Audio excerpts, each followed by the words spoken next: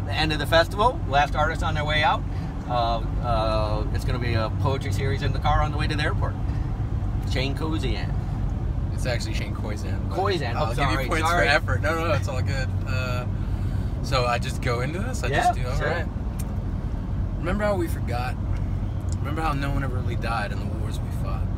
Because each gunshot came from our fingertips, and we never really kept them loaded just in case. Because each enemy was a friend, and none of it was about oil, religion, or land. It was all just pretend.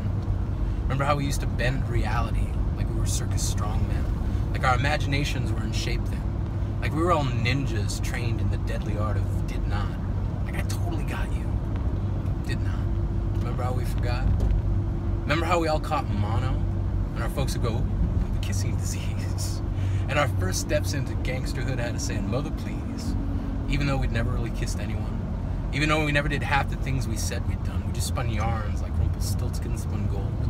We told ghost stories, never realizing we would one day ourselves become ghosts, haunting the hallways of schools, poltergeists, breaking all the rules of silence in the library. We had no chains to rattle, no voice to battle the fact that we had no vocal cords, we had only fingernails on chalkboards. And they would scream, shout, and yell, trying to tell ourselves what experience can teach is what no teacher taught. Remember how we forgot? Once upon a time, we were young.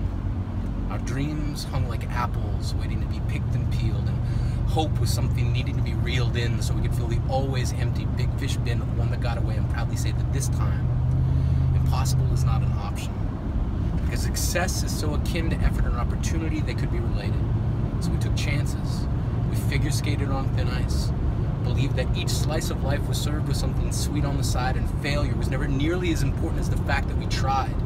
That in the war against frailty and limitation, we supplied the determination it takes to make ideas and goals the parents of possibility, and we believe ourselves to be members of this family, not just one branch on one tree, but a forest whose roots make up a dynasty. So when I call you sis or bro, it's not lightly. When I ask you to remember, it's because the future isn't what it used to be. So remember now.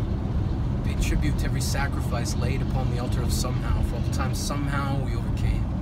Somehow we marched on. Somehow we've gone. That's it. That's all I can remember. I'm sorry.